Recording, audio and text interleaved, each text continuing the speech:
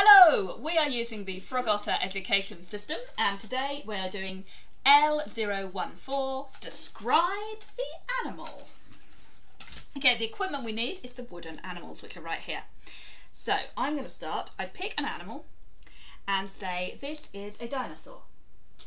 Now we take it in turns to add an adjective. So I will go first then. This is a happy dinosaur. This is a green dinosaur. This is a tall dinosaur. This is a wooden dinosaur. I like that. This is a spiny dinosaur.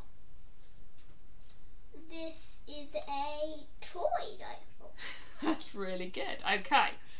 Why don't you pick an animal and we can have another go?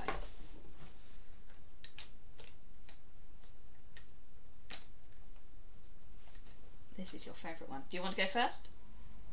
This is a fast snail.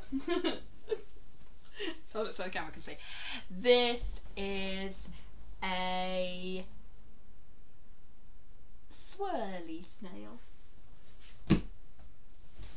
This is a boot-like snail. This Definitely looks like a boot. I like that a lot. This is an awake snail. This is a green snail. This is a hungry snail. No. This is a vegetarian snail. So it doesn't eat mice. Ferocious snail. I think I asked for that. Okay. We could keep playing with the animals, but to make sure that people understand the game, can you play with yourselves? So it says, can you describe yourself? So, I am a tired mummy. You are. I have a great mum. Yes, it's not what you have. You are a happy mouse? Should we do my actual species? So do you want to say I am a happy boy? What do you want to say? You need to use an adjective to describe yourself. You said we can't even refer to my gender. I think it's okay for people to know you are a boy. I am a male mouse. I am a hot mummy. It is hot in here. Your turn?